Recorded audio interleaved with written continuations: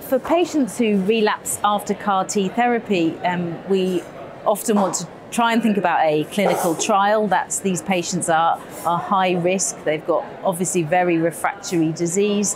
So I'm always very keen to look at what clinical trial options we have available.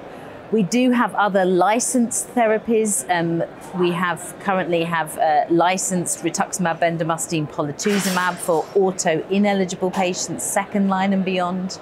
There is a license, and it's going through NICE at the minute, about Tafasitamab, Lenalidomide, and Tafasitamab is an anti-CD19 naked antibody which is used in combination with lenalidomide, and the Tafa is continued until progression. So this can be used in countries where there is reimbursement, and I'm waiting to hear from NICE as to whether this could be an option for our patients. And then other licensed therapies, again, not reimbursed in the UK, but going to go through NICE, is Loncastuximab, which currently has a license third line and beyond.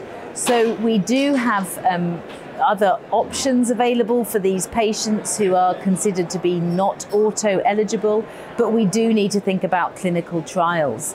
And the clinical trials that I'm quite excited about is the bispecific antibodies, and we have many bispecific antibody in a clinical trial at present, and none of them as yet have license, but this may be an option for patients. And certainly CAR T patients aren't excluded for many of these trials. So understanding sequencing of these therapies is going to be really important, because when we have more therapies to choose from, we know that the impact of one therapy may impact the efficacy of the subsequent one. So I think it's going to be really important that we collect real-world data so that we can really understand the sequencing, the optimal sequencing, so that we really carefully choose the sequence for our patients.